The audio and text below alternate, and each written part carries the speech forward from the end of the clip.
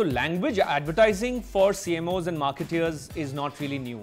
But interestingly, in digital, which kind of started from top down, from the more affluent consumers, and now, of course, the democratization of digital and of the internet in India, means that marketeers have an opportunity to speak to consumers in their own language, harnessing the scale of digital.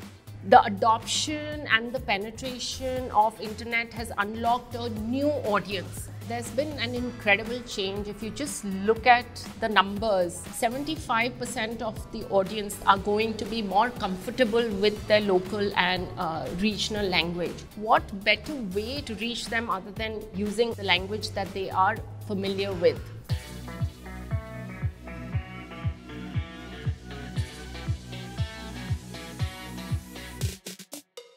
Looking at the trends, we saw that there was a huge increase in queries in Hindi, both for insurance terms in general as well as for PolicyBaazar brand terms. Having Hindi-speaking agents already in the call center, we thought, why don't we actually do an experiment with advertising in Hindi, in Indic languages. We looked at what were the keywords that people were searching for. Jeevan Bima plan or Sabse Sasta term insurance. Even though we didn't have Hindi landing pages, what we did was to try and make the experience more seamless.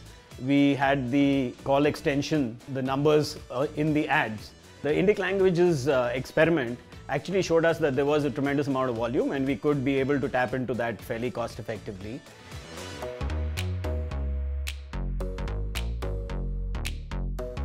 We didn't rest at that saying that, okay, translate the English ads into Hindi purely. We started bringing in contextual references as well. And there we started seeing people being more happy with the products and the offers that we were making. We found that the click-through rates went up by 69% with 5% cost reduction.